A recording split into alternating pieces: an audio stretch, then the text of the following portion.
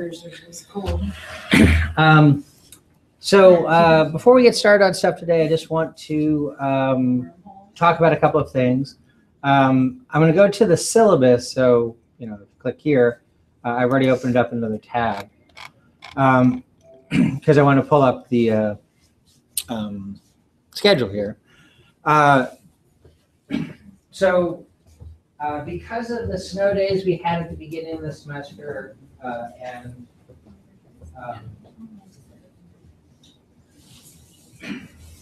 2 or 3 Mondays were affected by that, the school had to rearrange the semester schedule so that those Monday classes could catch up. And what they did was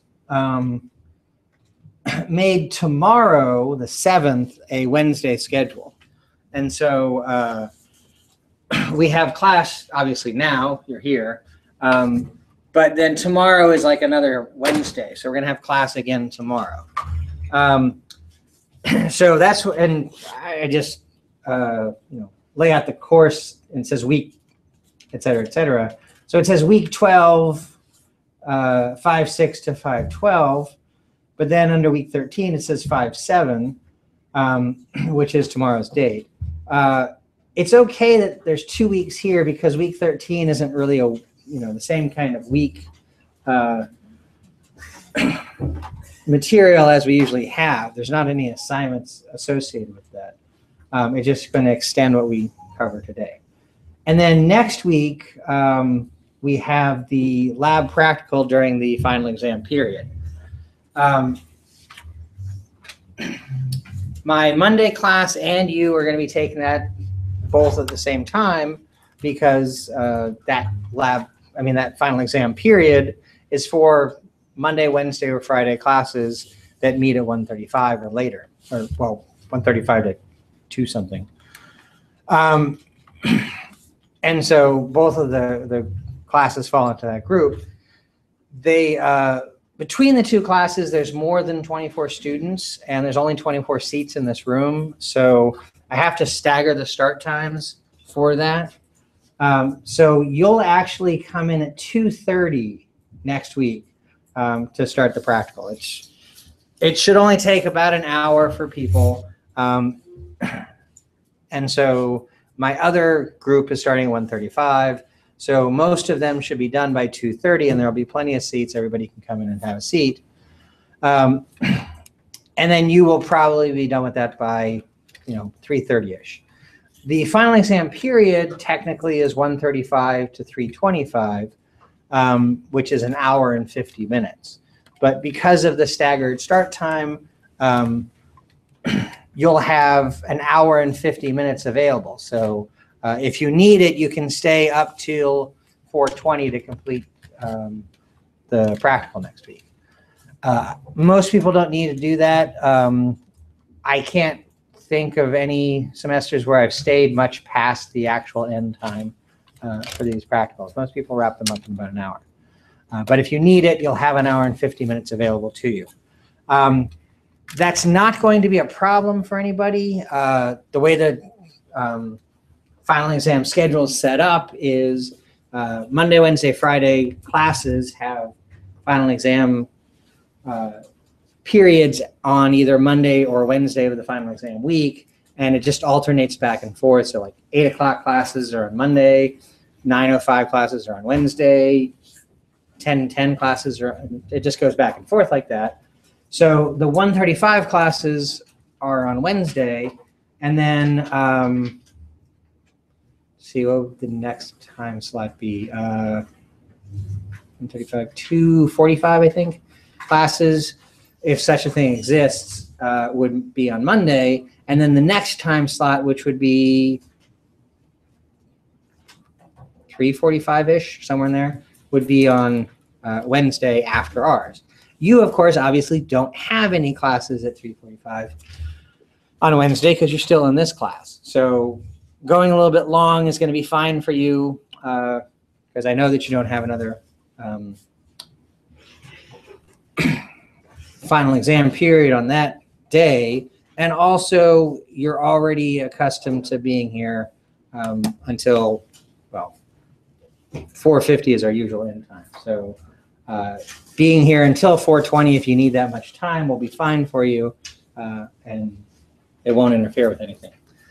So that's the way it's going to work. I just have to stagger because there's too many students to fit in this room all at once between the two classes. So you'll actually start at 2:30. In the course schedule that you're looking at right here, if you looked at this previously, in the last line there, it said all Blackboard work must be completed by 5/13, May 13th, by 1:35 p.m. I changed it. Now it says by 2:30 p.m. I had said this previously. I just put it in the schedule there so that you could see it. When you come in here for the practical next week, I'm going to, what's the word I'm looking for? I'm going to shut off access to Blackboard for everybody. And so I will definitely hold off on doing that until after everybody's here. So it won't be at 1:35, it'll be 2:30 when you come in. But that is the absolute end of the semester for you as far as any work on Blackboard is concerned. So you have to get everything done before then.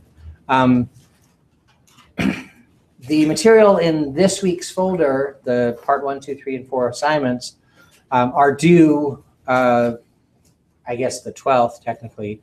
But everything else is past due. And so for all assignments except for the nervous system assignments, part 1, 2, 3, and 4 assignments depend on the previous one for you to complete it. So if you're doing work late and you do, say, part 1 of the nervous tissue or part 1 of the cellular level of organization, whatever, that'll be marked late, and it won't let you go on to the next part until I check it off.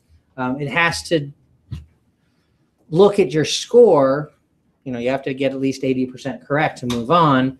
And when you do something late, the score is not posted in the gradebook section of the course until I check it off. So it won't let you go on to the next thing. You've probably already run into that in the course, but I just want to remind you of that in case you have been on top of doing everything. You want to just go back and do stuff, or you have a few things to catch up on. Because of that, it's going to take you a little bit longer to get some stuff done, because you do an assignment, you can't go on to the next assignment until I check it off. And then you go on to the next assignment, you can't go on to the next one until I check it off. And then you move on, and then you got to wait for me to check off the next one for parts 1, 2, 3, and 4. So don't put everything off until the 12th. Don't say, okay, everything's due by tomorrow, I better get started on it now, because you won't finish things. Okay? I'm not going to be going on to Blackboard every 10 minutes to check on what needs to be checked off. You're welcome to email or text me and say I'm waiting for something to be checked off, but I can't necessarily get to that right away. So if you do something and you're waiting for the next assignment, waiting to go on to the next assignment, you text me and say, I'm waiting for this, I might not get to it until later that day. And then you do the next one, you text me and say you're waiting for the next one, I might not get to that till the next morning, okay?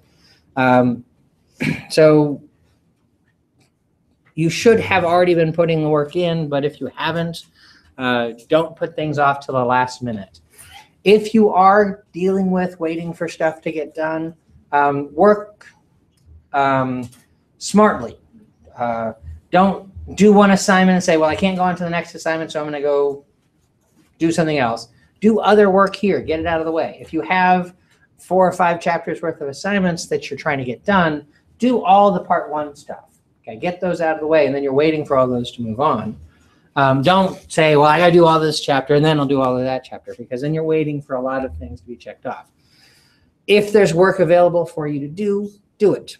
Also, if there's already things that you have completed, the assignments that you get multiple attempts on, go back and do them over if you don't have 100% on them yet.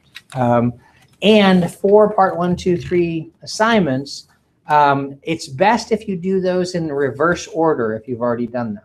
So if you've already gone through and done chapter assignments, but you didn't get 100% on the part 1, 2, 3 assignments, go back and do them over. It's just going to help your grade, especially if you're waiting for me to check off other work so that you can go on.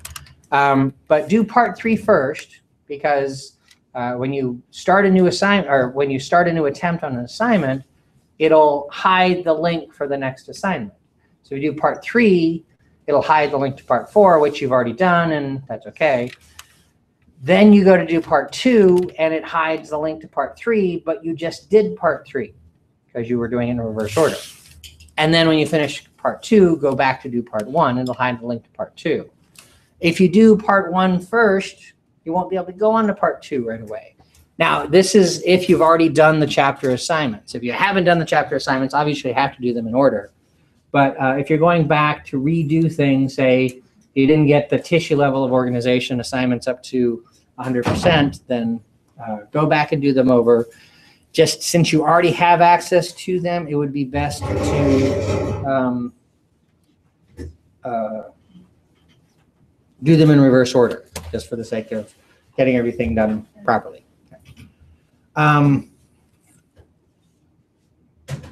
So that's just referring to what I have here in the schedule. I do want to go to this week's folder. I actually changed things up a little bit as far as the folder is concerned. Week 12 in the schedule I just showed you said nervous system, and then week 13 was neurological correlates. And so I put those two together in this title because, well, of what I'm about to show you in a second. But what was the week 12 folder is really just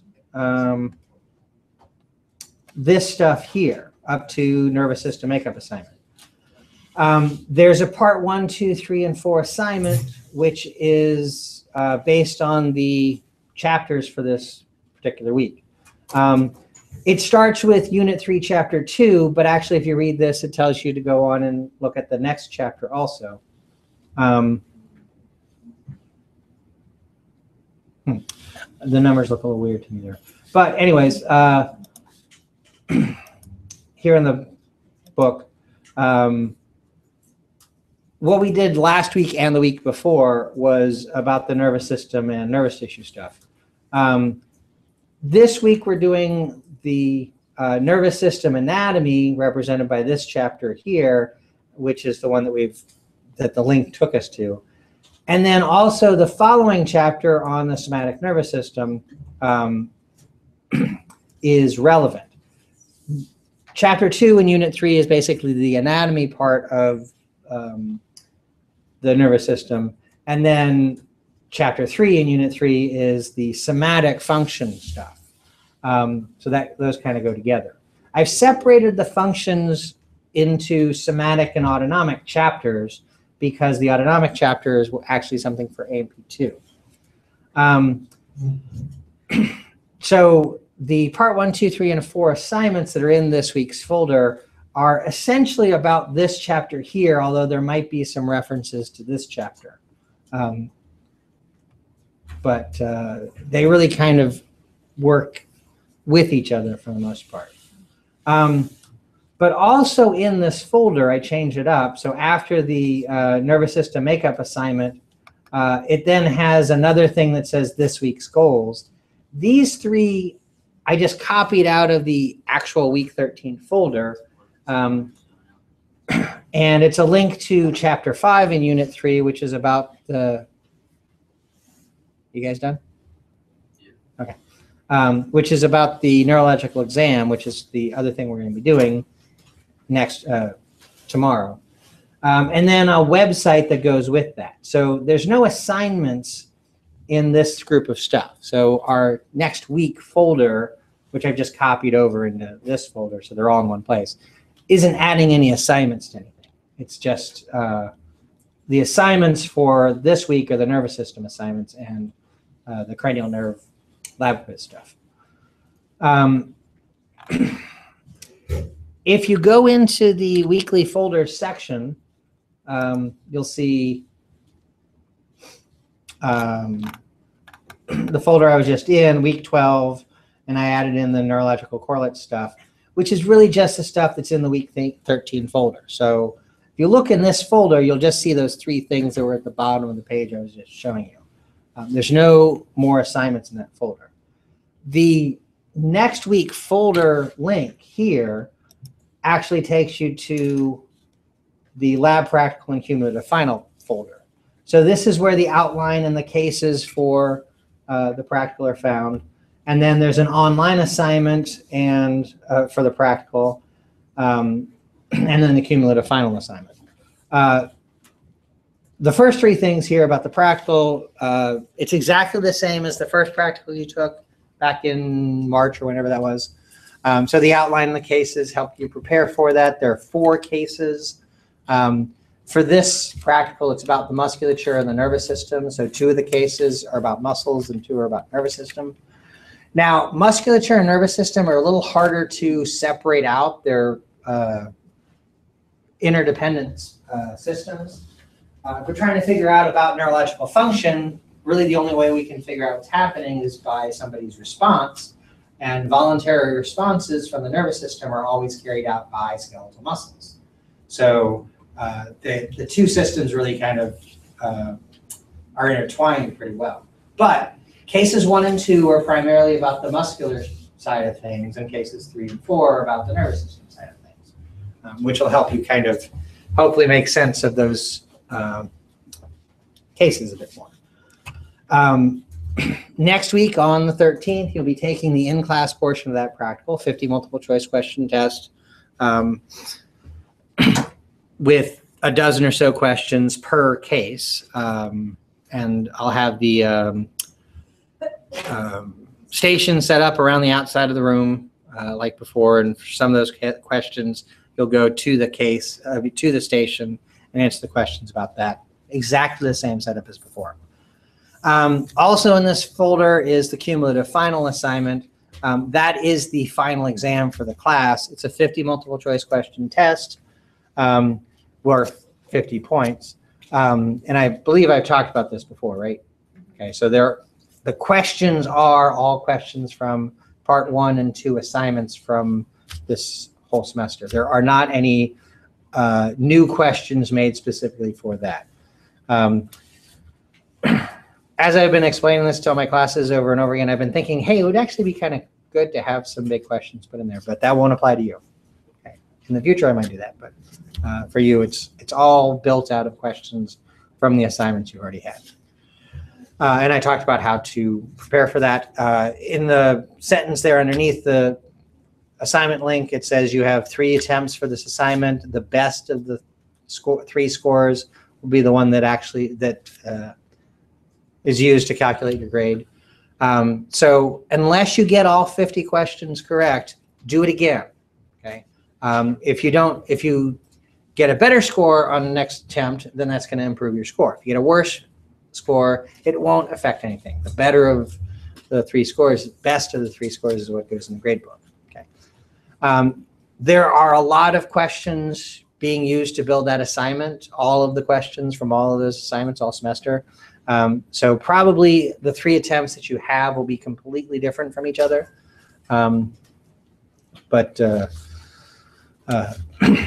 Just the best of the 3 is the one that goes in the grade book.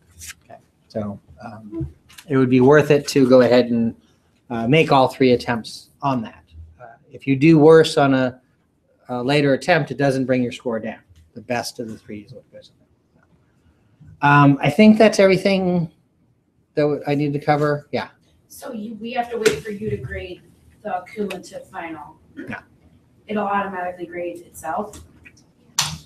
Just like the part 1 and 2 assignments. Okay. It's all multiple choice, so it's all autocorrect. Okay. All right. Yeah. So it'll tell you It's how the to ones do with the short answer that you have to wait for grades on. the part 4 assignments. Right. So fill in the blank type things are autocorrected also. This is only multiple choice. There are no fill in the blank questions. Okay. Thanks. Yeah. Do you update the attendance because I don't have the grade circles? I might not have in the past couple of weeks. My plan is to go through and make sure that's updated tomorrow for all my classes. I know some of them I have updated, but I'm going to make sure on all of them tomorrow that they're updated in the morning. Other questions about what's happening and wrapping up the semester here? It's almost over, right? No, for you, we're going to stay on for another couple of months. Just for you. Taking it somewhere. Anyways, I have a question. Yes. On the outline, it said there was a muscle standout. oh, yeah. That's from before. Now it's just the muscles that are covered in that chapter at the end of that unit. So actually, in the support and movement section of the book, there's the muscle tissue chapter, which is about how contraction works. And then there's muscle system chapter, which is about the specific muscles. So I no longer hand out a list of muscles. Instead, it's just the muscles that are covered in that chapter. But really, in preparation, pay attention to what muscles are addressed in the cases primarily. And then if you have time to study more, pay attention to the muscles that I stressed more than others. Are the things that are going to be set up around the room, are they going to have more to do with the cases? As much as they can. So like the muscles and things that are talking to cases are probably going to be up here. Could be. In the first practical, there were 2 microscopes out. One of the cases was about tissues. One of the microscopes was showing you a showing you a microscope slide of the esophagus stomach border, because in the case she had GERD, so it was addressing the epithelia there. The other one was actually of the bladder, which had nothing to do with the case, but I actually was that was a question from the microscope practical, so I put it on there. So I try to make them about the case, but sometimes there's something I want to use a station to show you, and it might not be.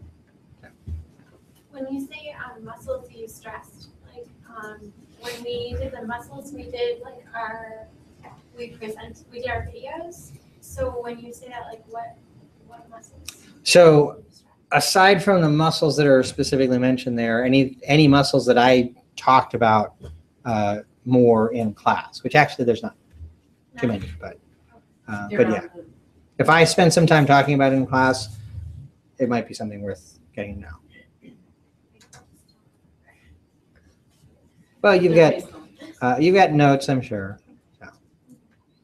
Other questions? Okay, so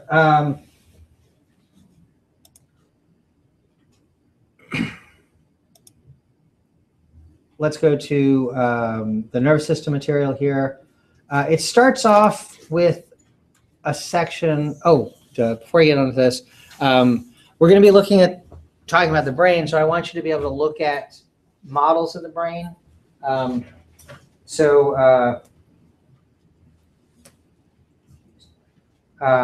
Sorry, somebody put pieces of tape on this one, which really upsets me. Anyways, there are 6 models of the brain up here, and then I'm about to grab, I think, 4 out of a cabinet in the back there, which would be a total of 10. There are more than 10 of you in this room, but there should be enough that you and the person sitting next to you can look on together. Also, there are fewer of these, but there are these models here, and I'm going to be talking about this, and I'd like for you to have that handy when I'm talking about it so you can visualize what I'm saying. So go ahead and grab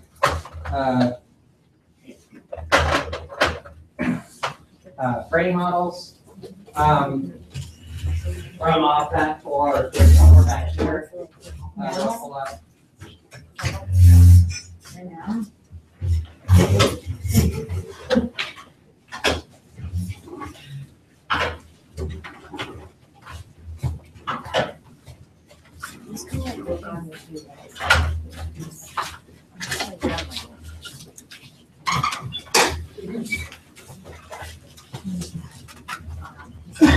brain here. That's a brain. Anyone need a brain? You can share.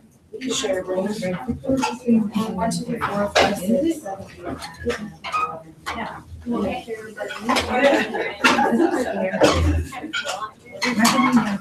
There are also a couple more of the other models back here. You can get one.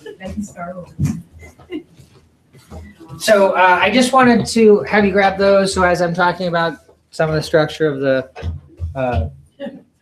brain, you have it in front of you to see what I'm talking about. Before we get to actually looking at those too much, I do want to start this off by talking about how the nervous system originally develops in the embryo. I don't usually talk about developmental processes in this class because the focus is really on the adult systems, and we really want to pay attention to the mature structure more than anything else.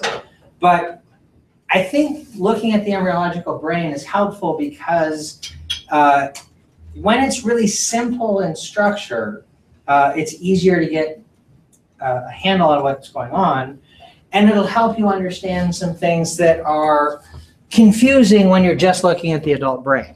Okay. So I want to talk about a few different stages in development of the nervous system, starting with what's called the neural tube. So in this picture, we're looking at a section of the very early embryo, and at this point, the embryo has no discerning features as far as the body plan. It's just sort of this peanut-shaped thing, and it's certainly not even as big as a peanut, but it has actually in it an inherent body plan. It's just not visible yet. The first thing that really kind of starts to lay out that body plan is along the back, what's going to end up being the dorsal surface of the embryo. Part of the outer surface of the embryo starts to fold in. So the outer layer, this tissue right here, is called the ectoderm. The label is actually down here, but it just means outside tissue. Okay? But this specific area right here starts to change, and the cells change their shape, causing a fold to form or a groove. And this is where the nervous system is going to develop. And so here, the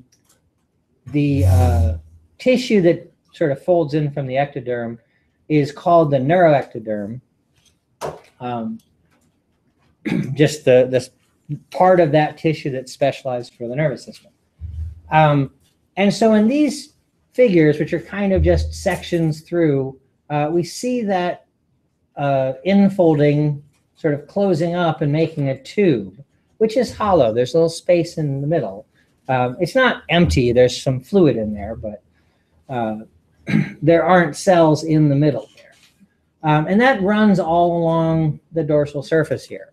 It's certainly not evident in this structure of the embryo, but there is an anterior and a posterior side to it. One end is anterior, which is where the head's going to develop, and then the other end is posterior, where the tail's going to develop. Now, humans don't have tails, but in embryonic development, there is a tail that resorbs and is not present in the so-called mature human, although it's not present at birth even. But that's how things are laid out.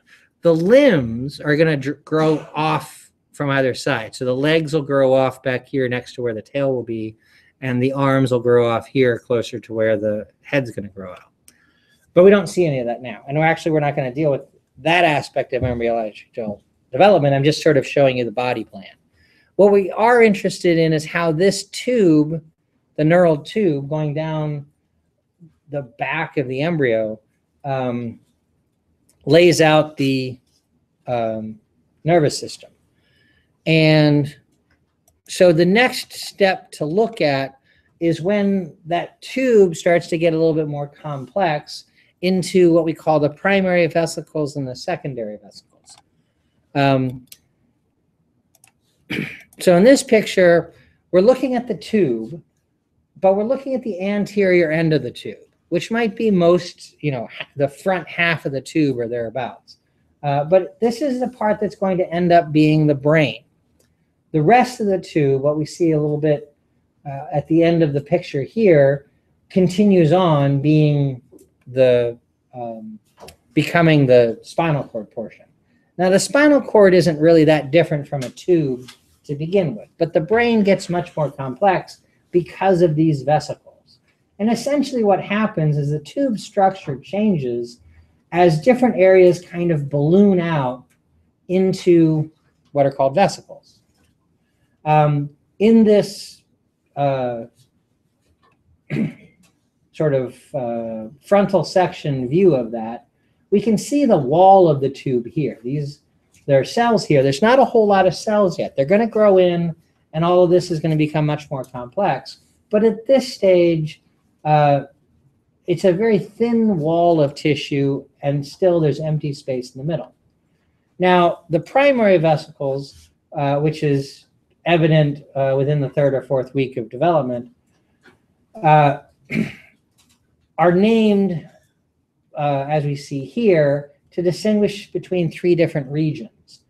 These names are all in Greek. Encephalon is seen in all of the words that we see here. And encephalon means in the head. Ceph means head. So enceph is referring to in the head, and therefore it's talking about the brain. The prefixes that we see here just modify what part of the brain it is. The prosencephalon is called the forebrain. And in Greek, pros basically means before. And so it's the front part of the before part of the brain. And then mes means mid, so mesencephalon is the midbrain. And then the rhombencephalon is called the hindbrain. That's actually not a direct translation of rhombencephalon, but we don't really care what rhomb really means here. It really is describing its shape.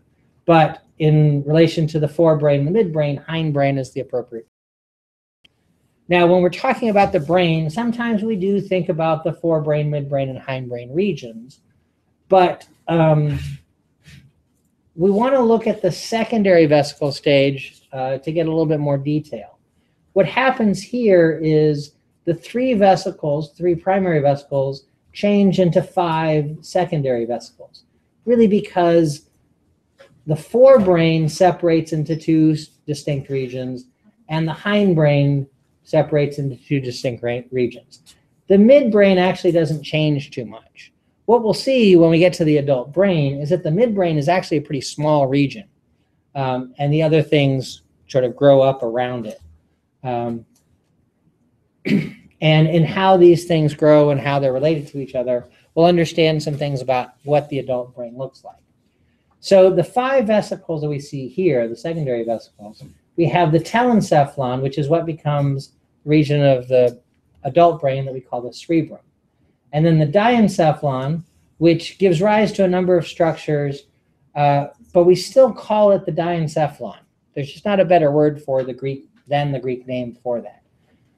But basically, the diencephalon includes anything with the word thalamus in its name, for the most part. And the 2 that we're going to think about the most are the thalamus itself and the hypothalamus. So those are 2 important diencephalic structures that we'll think about. I put epithalamus in here, not because it's terribly important in what we're learning this semester, but it does come up next semester. So I just wanted to point out where it came from in the development here. Also, there's a structure that's called the eye cup. Obviously, it doesn't have the word thalamus in it, but it's an important thing that develops out of the diencephalon. It's the nervous tissue component to the eye, which is what we call the retina. It develops out of the central nervous system, but then it extends out from the diencephalon, and connective tissue starts to grow around it, making everything from the white part of the eye and the lens and all those sorts of things to the bone growing around the brain and around the eyeball. So in the end, the eye ends up being in a peripheral position because it's outside of the cranium. It's in the orbit itself. But actually, the fact that it grows out of the central nervous system originally helps us understand its connections. What we'll see is the eye cup, or the retina, is most directly connected to the thalamus and the hypothalamus.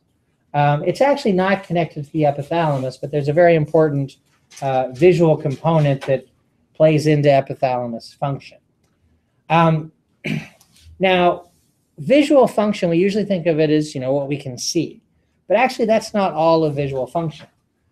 Visual function can be sort of separated into what we think of as our conscious perceptions of the world around us and our subconscious or unconscious, or whatever you want to call it, visual processing. The thalamus is responsible for the conscious side of things. So everything that you see is actually processed through the thalamus. That's eventually going to be sent from the thalamus to the cerebrum, but the retina projects to the thalamus. Okay? The retina also projects to the hypothalamus, which is where the majority of your subconscious visual processing takes place. There's more to it than the examples I'm about to give you, but they're a good representation of that. If your eyes are exposed to a bright light, the pupils will get smaller, restricting how much light gets in, which helps to protect the retina. So for instance, if I move in front of the screen here, now the light bulb in the projector there is shining in my eyes very brightly. And so as soon as I walk in front of that, my pupils constrict. And the hypothalamus is receiving the visual information, the brightness of the light, and using that to direct the reflexive response of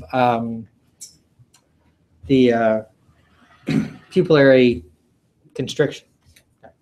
Also, the hypothalamus is responsible for processing the brightness of light in the sense of sunlight versus artificial light. And from that, the hypothalamus sends information on, actually, to the epithalamus, letting that part of our brain know when it's day or night. And that part of our brain, the epithalamus, is more commonly referred to as the pineal gland, which releases a hormone called melatonin. Melatonin is released when you're not receiving strong daylight signal. And it's basically the signal to your body that it's nighttime. And it helps you regulate the 24-hour cycle of the day. So that's processed through the diencephalon, whether it's the visual component, the conscious component that goes through the thalamus, or the so-called unconscious component or subconscious component that goes through the hypothalamus. There is actually a little bit of the midbrain that plays a role in visual functioning, which the book refers to, but I'm not going to go into that at all here. But that's not a big stretch because it's right next to the diencephalon. So these are the structures that get visual information. And then anywhere else in the nervous system that needs visual information has to get it through these things here. Okay? And in fact, diencephalon can be translated to mean through brain. It's sort of the part of the brain that everything has to pass through, really between the cerebrum and the hindbrain regions. The other thing that we see happening in the secondary vesicle stage is the rhombencephalon, the hindbrain, separates into two vesicles called the metencephalon and the myelencephalon. The metencephalon becomes two structures in the adult brain. One's called the pons and the other's called the cerebellum. And the myelencephalon becomes what's called the medulla, or the medulla oblongata. I'm not going to refer to it by that full name because there's really actually nothing else in the nervous system that we need to deal with medulla in its name. So if you hear me referring to the medulla, that's what we're talking about. And actually, other than people trying to sound like they know what they're talking about in the brain, like Adam Sandler in Waterboy, or the character of that, Most people don't refer to it by its full name. It's just called the medulla. I actually wanted to just leave medulla in there and drop oblongata, but the editor wouldn't let me do that. So it's in there. Now, I want to go to looking at the brain model for a second. So we'll talk about these things. I should have grabbed one of these while I was back there. When we look at the adult brain, there's essentially four major regions. And where they are, we can kind of correspond to what we have here. In fact, the names are all, for the most part, here. It's easiest to see these if we look at half of the brain model. So if you're sharing a brain model with somebody, then obviously there are two halves, and you can both look at one. The cerebrum, what the telencephalon becomes, is the major part of what we see in the brain. It's this big wrinkly part here. In fact, it's more than just the big wrinkly part. There's stuff deep inside of it that's also cerebellum. The surface that we can see here is called the cerebral cortex, the outer covering. And after this, what we're going to do is talk more about the structure of the cerebral cortex in the next section of the book. But that's all of the outer stuff we can see here. It ends up being really big. One of the things that's important in distinguishing, various mammals from each other is how much the cerebrum grows. If you look at the 3-week embryo, the forebrain is actually fairly small compared to, say the hindbrain region. But when you get to the adult brain, the forebrain's huge, and that's because it just grows exponentially and fills in all of the space that it can.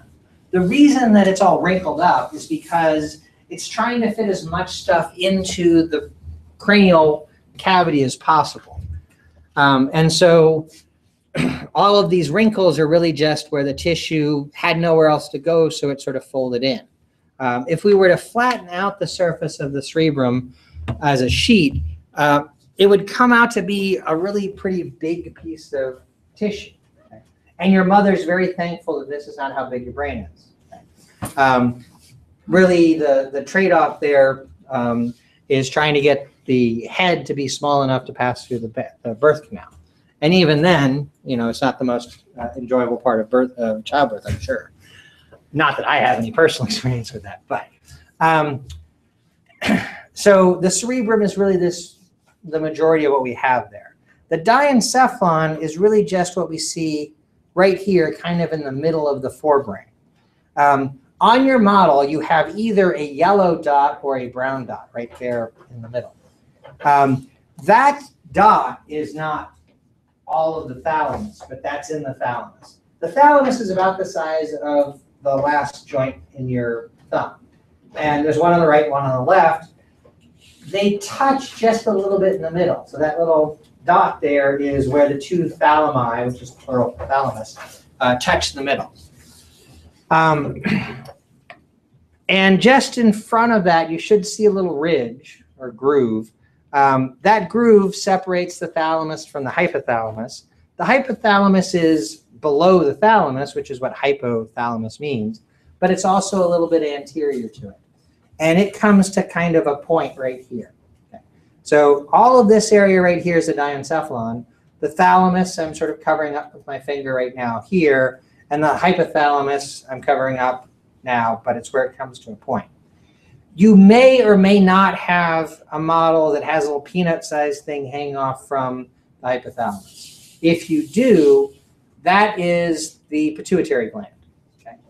There's only one pituitary gland, so you might not have one on what you're looking at if you're sharing it with somebody else. Their half might have the pituitary gland on it. But also in these models, the pituitary gland is attached by a very thin little piece of wire, which breaks pretty easily. So not all of the models even have it on there. But Is it this? so it's a little peanut thing that looks like it's hanging off the bottom. Oh, I see, very small. Yeah. Can you show me? Do you have one there? Here. Here. Right here, right? Right. No, you don't have. Oh, okay. Is it this? If there's a peanut that's attached with a wire, It's like That's this it. here. This way.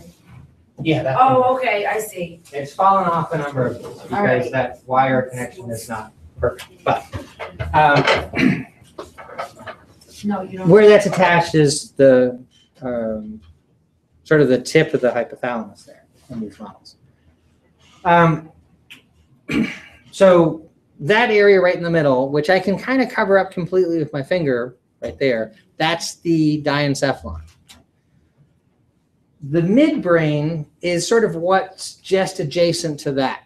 Okay, you should see a little groove going through the middle of the part right next to that, right next to the thalamus. On one side, it has some bumps on it. On the other side, it's just the little pocket there underneath the hypothalamus. That's the midbrain. It's really small relative to the overall brain size, which is misleading based on the early three primary vesicle stage, because there it seems to be a big part of the brain. It's its own part, it's its own vesicle, but it really doesn't grow a whole lot much more compared to the other parts of the brain. So it ends up being a really small part right there. The pons is easiest to understand or recognize because there's this oval structure right here. Okay? The word pons actually means bridge, and it's a bridge from one side of the cerebellum to the other side of the brain. Okay? And that oval there is that bridge. It's a big piece of white matter that's connecting one side to the other. The pons, however, as far as part of the brain here, includes the gray matter that's adjacent to that oval. Okay, so if I put my finger here over the midbrain, I'm right at the top of that oval. If I put my finger here at the bottom of that oval, between my two fingers, that's the pons. Okay, right in there. And then from the bottom of the oval down is the medulla until it reaches the spinal cord there. Those three things together, the midbrain, pons, and medulla, make up what we call the brainstem, okay, which is the third of the major parts of the adult brain. So there's the cerebrum, the diencephalon, the brainstem, which is the midbrain, pons, and medulla. And then the fourth part is the cerebellum, which is pretty easy to tell apart from everything else because it's the small wrinkly thing that looks like a little itty bitty cerebrum. And that's in fact what cerebellum means. It's a diminutive form of the word cerebrum, so it means little brain. Okay. Now, what I like about using the embryonic brain to get to know the layout of the adult brain a little bit really comes from the fact that the connections are more obvious here. The cerebellum is connected to the pons, which makes sense because they both grow out of the metencephalon. The cerebellum is a really big structure, so it's got a little bit more of a connection, but there's a little bit of the cerebellum that connects to the midbrain and a little bit of the cerebellum that connects to the medulla. But that's it. It grows out of this area, so it's not going to be able to connect very far past that area.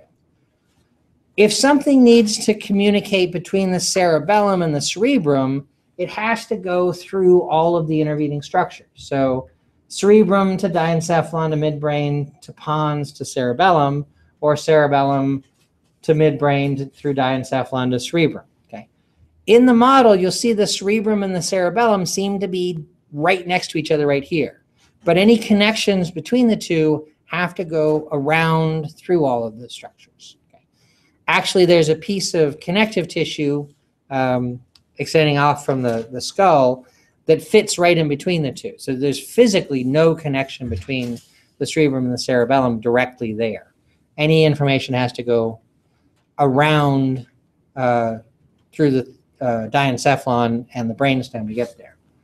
And that's pretty obvious that we see here because of how they develop. Okay? And the connections are sort of maintained based on these embryonic connections in the adult. I already actually told you the other thing that's useful here, which is the connections of the retina back to the brain. We're not going to talk about the special senses like vision until AMP2, but when we get there, it'll make sense that the retina is connected to the thalamus and the hypothalamus primarily because they're all developing out of the diencephalon. The cortex processes visual information that we're aware of, but it doesn't get any information. I'm hearing a lot of electronic things going off in your day, so please keep everything silent. If you're surfing on the web while you're waiting for me, understand that ads and that sort of thing have a audio component to them, and that can be distracting. So please lay off that a little bit. It's getting in the way of me getting through this. And if you're surfing because you're bored, you're going to get even more bored as I stop to talk about you surfing and your family things. And please turn off the electronic devices. Okay, so your visual perception starts in the cerebrum, but it doesn't actually get any direct information from the eyeballs, from the retina. It has to go through the thalamus. Okay, and that's another thing we can see looking at embryonic development. That's not terribly obvious from the structure of the adult brain.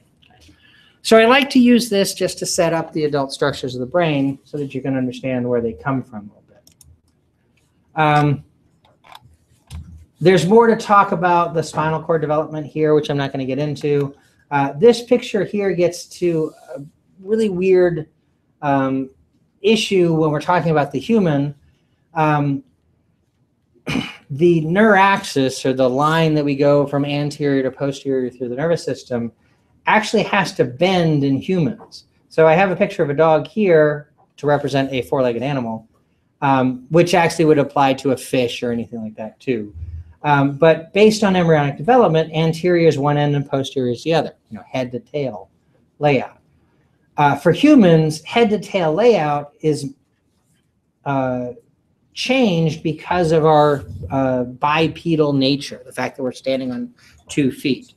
If we were four-legged animals, just like a dog, we'd be down like this. And our heads would have to be pointing forward to be able to see. But since we stand up, our heads have actually rotated.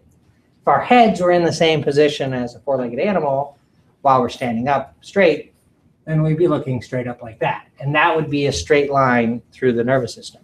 So because we have a bipedal stance, our nervous system actually kind of rotates or changes direction so that our eyes are looking forward. So this is anterior when we're talking about the nervous system, and this is posterior when we're talking about the nervous system often. When we're talking about it in relation to the body as a whole, we stick with the overall body directions. But if I talk about the most anterior part of the nervous system, I'm talking about the very front of the brain. When I'm talking about the most posterior part of the nervous system, I'm talking about the end of the spinal cord. If I'm talking about the most posterior part of the brain, then I'm talking about the other side here, because that's posterior relative to the body too. So there's a little quirk here considering human nervous system because of the fact that we stand on 2 feet.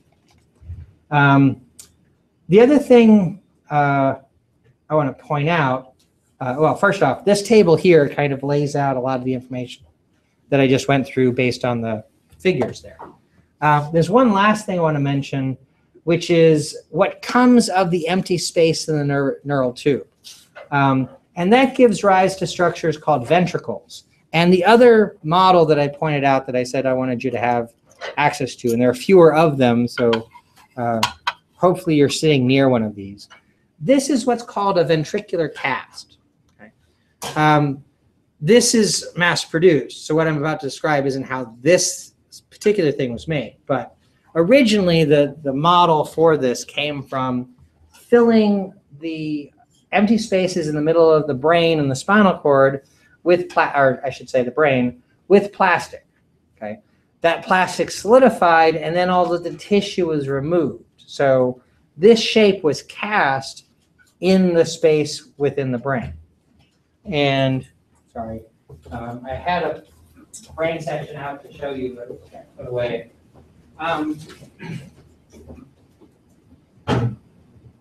So the empty space down the middle of the neural tube is still there in the adult brain. It changed its shape a little bit because of how the brain develops. So here's a section of a brain. And we can see this kind of, let me hold it this way, this kind of Y-shaped space in the middle there. Those are ventricles. Okay? And this is a transverse or horizontal section through the brain. So trying to interpret what you're seeing there in respect to what's here, it's kind of a section through the brain at this level here. The Y shape that I just pointed out is, this is the middle part of the Y, and then these two going off to the side are the arms of the Y. Those are ventricles that are inside the brain. You can kind of imagine where these fit inside of the whole brain model by kind of superimposing these things on each other. Okay, so from the side, the ventricular cast would be lined up with the brain kind of like that, or from the front kind of like that. Okay. Now, sometimes looking at these kind of weird things ends up being a lot like an ink blot test. So you look at something and it looks like something to you, but then when you tell people what it looks like, you know, that's sort of like some weird picture of your inner personality. So I'm going to share that with you for a second. The ventricular cast, to me, I interpret as looking like a rooster with a pompadour. Rooster with a pompadour. That's a pompadour. A hairstyle. Yeah, it's like a hairstyle. Sort of like a Elvis. Yeah, like Elvis or Oh. 50s rock kind of thing. Or that kind of thing.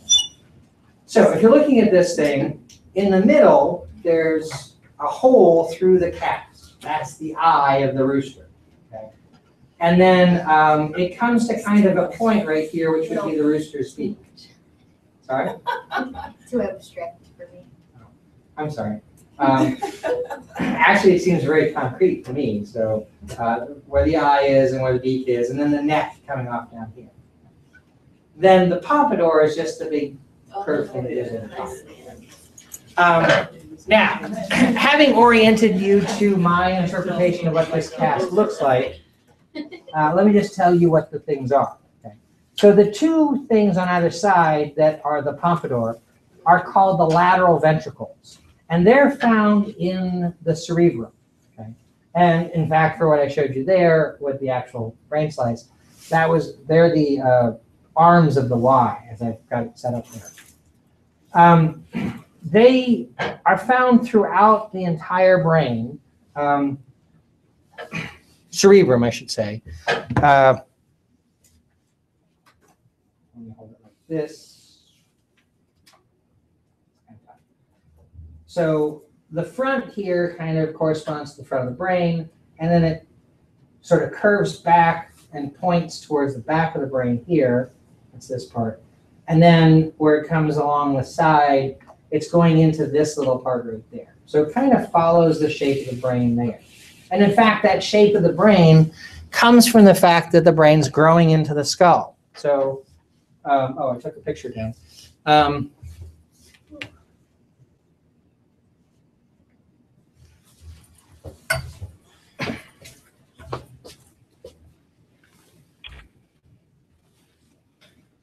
The telencephalon we see here, and you can kind of see from the side here, this is growing into the cranial space. The light blue part that looks kind of like the bottom jaw of this weird creature, that's the diencephalon. The telencephalon is a lighter colored top part.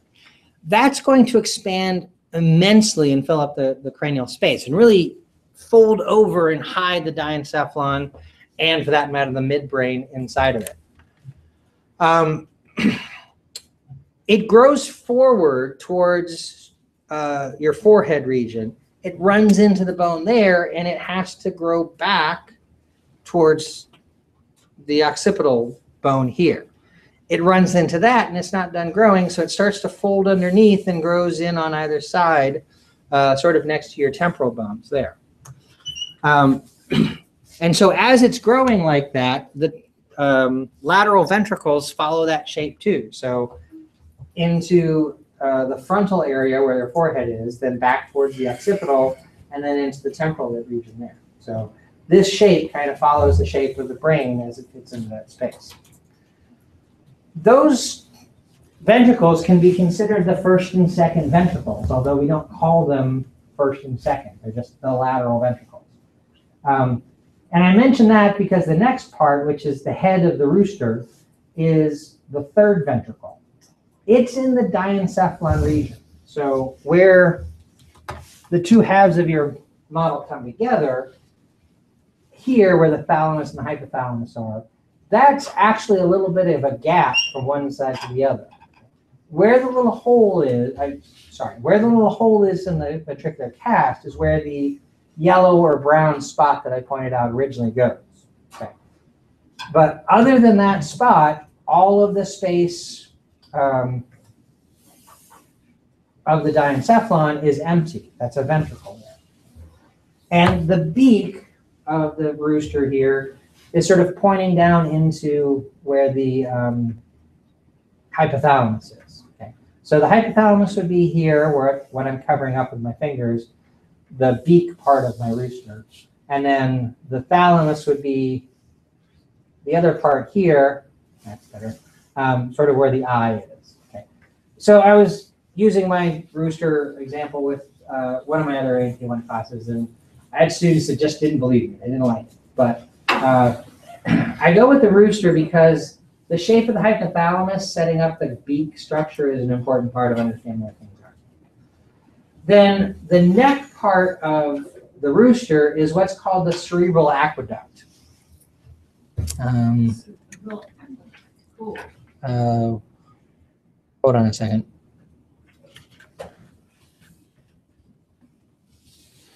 Oh, that's not what I wanted. It's really hard to work a keyboard upside down. I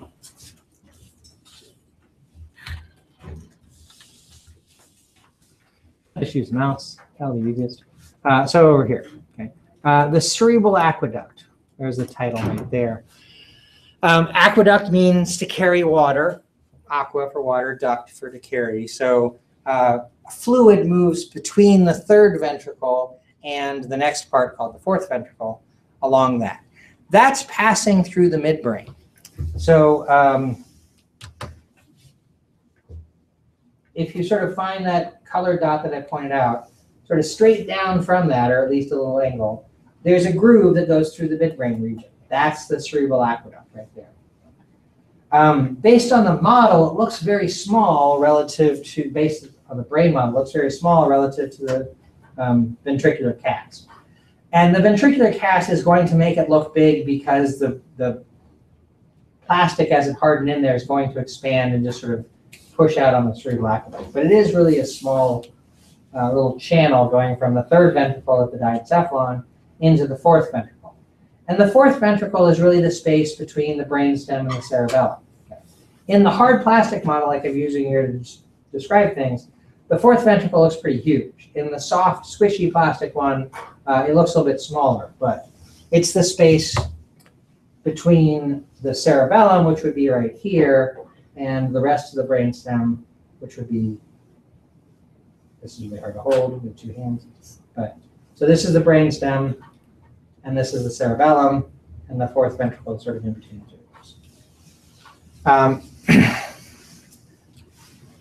Now, in the book, it goes into talking about that stuff a little bit more, and the fact that there's a sort of circulatory system within the brain that uses what's called cerebrospinal fluid, and that moves through these structures here. If I have time, I'll talk about that today, but if not, I'll rely on your reading the book to get that. The other thing, which is not terribly important, in the spinal cord, which is the posterior neural tube, there's the central canal. When I was showing you the tissue a couple of classes before, I showed you the gray matter, white matter, and the spinal cord, and there's a little hole in the middle of the gray matter. That's the central canal. It's really small. It's barely the width of a needle. And other than the fact there is a little hole in the middle of the spinal cord, it doesn't do a whole lot. The cerebrospinal fluid doesn't flow through the central canal of the spinal cord. It is in there, but it's sort of a cul-de-sac. It's a dead end. The fluid doesn't really come out of that. Instead, the fluid comes out at the fourth ventricle into the exterior space around the brain and spinal cord. And again, the book goes into that more depth, which I'll hopefully get to talk about a little bit later on, but if I don't, you can use the book to get that. But that kind of finishes off the embryonic stuff. There is a box in here just talking about some developmental disorders of the nervous system. But I want to move on to talk more about the adult system. Now, in the next section, which is the central nervous system, it goes through the four major parts of the adult brain. There's the cerebrum, the diencephalon, the brainstem, and the cerebellum. And then, so those are all the brain, and then it has the spinal cord after that. What I want to do today is concentrate on the cerebrum and really concentrate just on the cerebral cortex. What I've been doing for my other classes is there's more in this section after the cerebral cortex, stuff that's deep inside the cerebrum, but I've been saving that for the second lecture, which we'll do tomorrow. So I'll probably stick with that. But we'll see how things play out exactly. I might get to that today. Let's think here. Okay.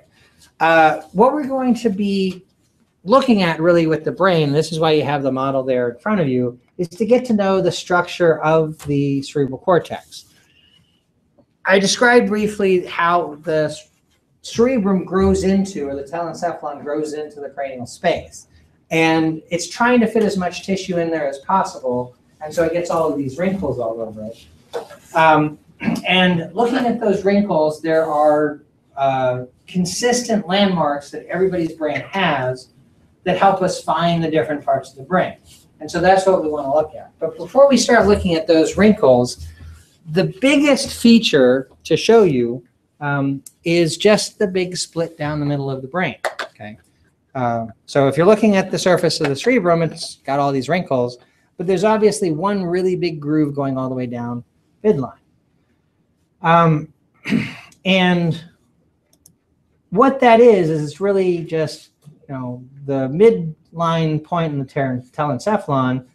The two sides grow out and fill in all that cranial space.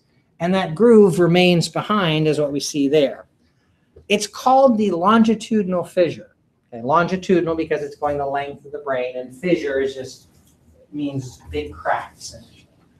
If we were looking at real brains, we could take fingers or probes or whatever and pass them down into the longitudinal fissure and not run into any resistance for a while because, as you can see, when you look at just half of the brain on the medial surface, the wrinkly stuff on the outside continues along on the medial surface for a little while. Then it gets to this structure here, which is painted white in the hard plastic model, and I think it's more gray looking in the soft plastic model, but that's a big piece of white matter.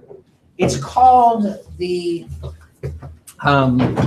corpus callosum. And actually the first picture here is showing you its basic location. So here's the longitudinal fissure, the big crack down the middle of the brain. And if we went inside, we'd see right about that level there, a big white matter structure that's going from one side of the brain to the other. Now, the two sides of the brain that we're talking about here, or the two sides of the cerebrum, are called the right and left hemispheres. the only way they communicate back and forth with each other is through this big white matter structure called the corpus callosum. Now, I'm going to show you a video in a second that shows you a person that's had a medical procedure done to cut the corpus callosum. Now, the reason this is done is because he had really bad epilepsy. Now, epilepsy is essentially random electrical activity in the brain. So let's say right here in his brain, some neurons started firing action potentials at random. And they're going to send those action potentials to whatever neurons they're connected to, and so the activity will spread. The connected neurons getting action potentials be activated, and they'll make their own action potentials, and that'll spread further and further. So electrical activity just spreads randomly throughout the brain. For people with a really bad epilepsy, this can be really problematic. They can have seizures on a regular basis that'll just interfere with their ability to live a normal life. They won't be able to hold down a job very successfully because they never know if something's going to happen. They could be, in the middle of doing their job, then suddenly their brain decides that it doesn't want to work correctly, and their body just stops working for a little while. So it's really debilitating. And for really, really bad epilepsy that spreads across both hemispheres, a procedure can be done where a knife cuts the corpus callosum. So any activity that's originating here can't spread across to the other side. It's stopped at the corpus callosum.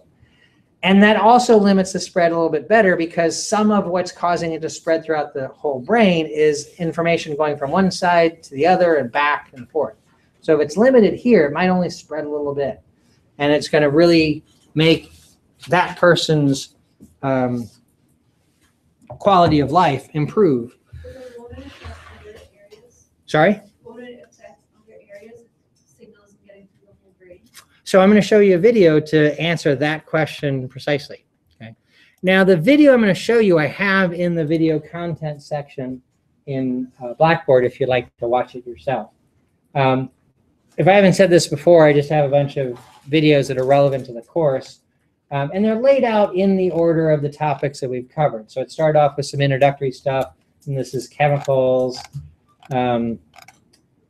membranes and cells, tissues, et cetera, skin, skeleton, bone growth, joints. And then this is the start of the nervous system. For some reason, I don't have any muscle system videos in here. And then this is the video I want to show you. If you want to watch any of these videos, you can play them directly here in the page. They're embedded, but you don't have control over them enough to enlarge the picture. If you want to look at them full screen or something like that, you need to go to YouTube where they're found. I have a question. Yes. The incision is made up to the all of those questions are going to be answered by this video. Okay. So if you want to watch one of these in YouTube where it originally came from, you can either click on the title here or the YouTube over here.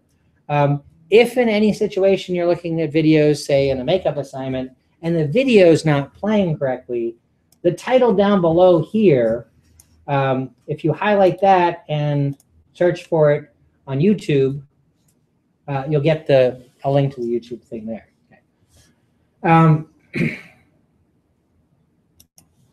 But if you have the video available and you want to just go to it, just click on the title and it takes you to this, and you can enlarge it and look at the whole thing.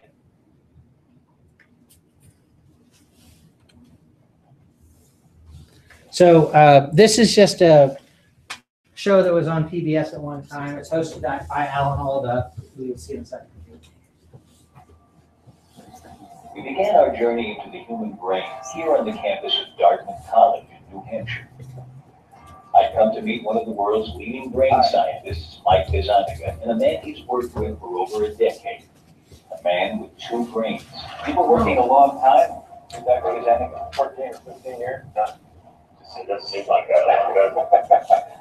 The collaboration began when Joe had surgery. And you had this procedure to correct an epileptic problem, is that right? Trying to stop the seizures. I was having seizures Like every day, it's almost on us 2 or 3 a day. To control Joe's epileptic seizures, a surgeon severed the connection between the 2 halves of his brain. Cutting the corpus callosum like this prevented the spread of the electric storms that caused his seizures. But it also prevented the left and right halves of his brain from communicating with each other. In the years since the operation, Joe's epilepsy has been under control. He now earns a living at an egg farm, and in his everyday life, he's largely unaffected by the fact that his left and his right brains work independently. Do you feel any different when you think about something than you did any differently from the way you felt before the procedure? Just a bit of backup, right? That's something everybody could use. I found out how true that was right away when I was asked to draw a different shape with each hand. In a brain like mine, roughly speaking normal, at least all in one piece, the left half of my brain controls the right side of my body, while the right brain controls the left side. Oh, no. But because the 2 halves are connected, nothing wrong with that. Getting each hand to work independently isn't easy. Well, we're saying that the fact that Alan's hemispheres are connected, and the motor messages from one are confusing the motor messages of the other. I was just drawing an upside-down duck. Okay. But when Joe is given the same task, his 2 hands operate as if controlled by 2 separate brains. What's happening is that each half of Joe's brain is given a separate instruction. He's asked to fix his eyes on the cross in the center of the screen. Anything flashed to the right of the cross goes only to his left hemisphere. Things to the left go to his right hemisphere. Because the 2 don't communicate, each hand does only what its half of the brain sees. Wow. It's really like 2 different people doing the same. That's right. That's the idea. Okay, Joe, I want you to keep your hands up. In an experiment that's now a classic in brain research, Mike Gazzaniga, over 30 years ago, used a similar setup to find out if the 2 halves of the brain are specialized to do different things. Sure. Joe is being flashed a word only to 1 half of his brain. Words flashed to the right are seen only by his left brain. And Joe can report seeing those words just fine. Good. But when a word is flashed to his right brain, you can see that. Okay. So guys, but now watch what happens. Draw that with your left hand.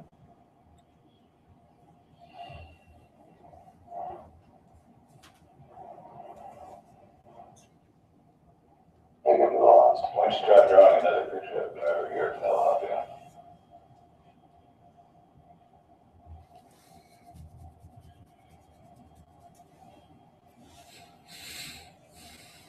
Awful. It's almost as though somebody has given him a secret communication. That's right. Now he knows that is up until then he was blind. Exactly. When Gazzaniga first did this experiment, it instantly proved that the ability to speak resides almost exclusively in the left hemisphere. Not until he sees what his right brain is drawing is Joe able to name it. He said church down after looking at it. But he had to figure it out about as long as we did. That's really interesting. It's a picture here of somebody communicating almost with another person. Communication is not occurring inside the head, it's occurring out on the piece of paper. Yeah. Wow.